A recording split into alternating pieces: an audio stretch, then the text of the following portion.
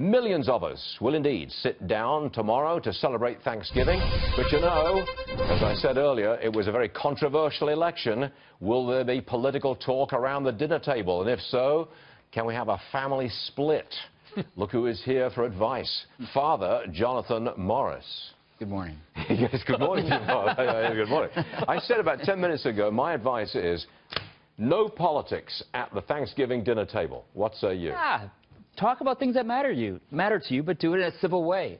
I think we're grown-ups. That's not always possible with this I wouldn't election, suggest Father, you know. wine and beer together with that conversation. Well, you know that's what's going to happen. Right. Come on. Stay away from the eggnog if you're going to talk about politics. No, you're wrong. On this, Father, you are wrong. Stay away from politics. When your guests walk through the door, you make the rule. No politics at the dinner table. Ridiculous. No, it's not. Talk about the weather? Family, yes. You should talk about religion and politics at the table. I'm all for it. How about sex? You want to bring that in? No problem. Oh, come on. You should talk about things that matter, but you should do it in a civil way and respecting the other person's, not only their position, but where they're coming from. Why is it that they are so sad about this election? Why are they so happy?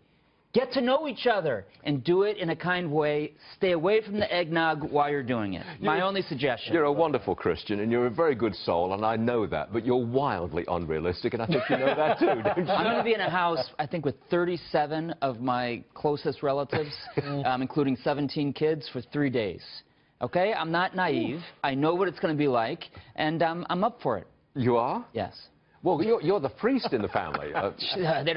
They could care less when they're arguing with me. Are there any Protestants in the family? We've allowed some to join the family. Really? Yes. Whoa. Any Episcopalians?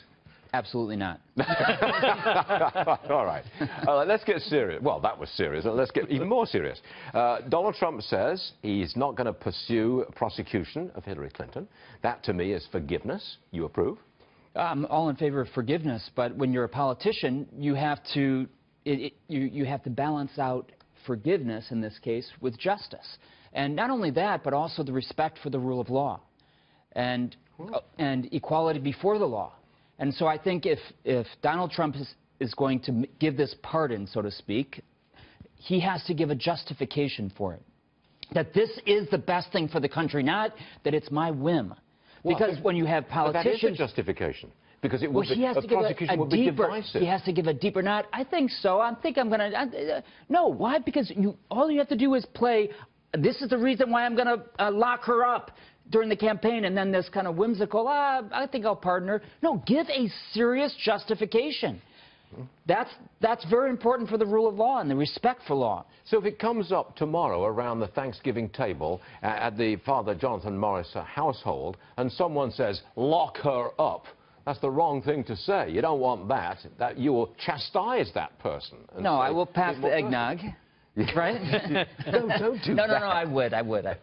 You know, I think it could be a very good thing for this country for Donald Trump just to drop it.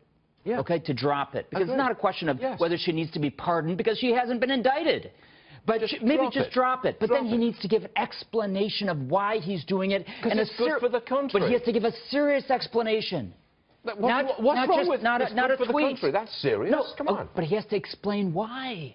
On all these things, you have to go deep into this. He's no longer a candidate.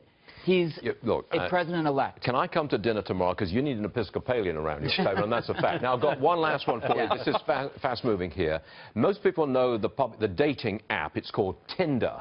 Did you know that there is a new app called Cinder, S-I-N, as in Cinder? It tells people where to go to the closest church for confessional. Is that going to put you out of business?